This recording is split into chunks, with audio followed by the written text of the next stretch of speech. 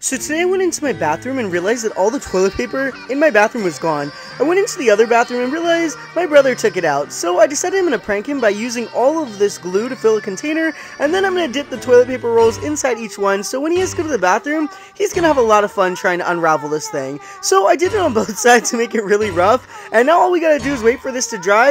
I'm going to leave it in his bathroom, so make sure to follow him, come back later. If you guys want to see his reaction, he's literally going to be so mad, and it's going to be bad.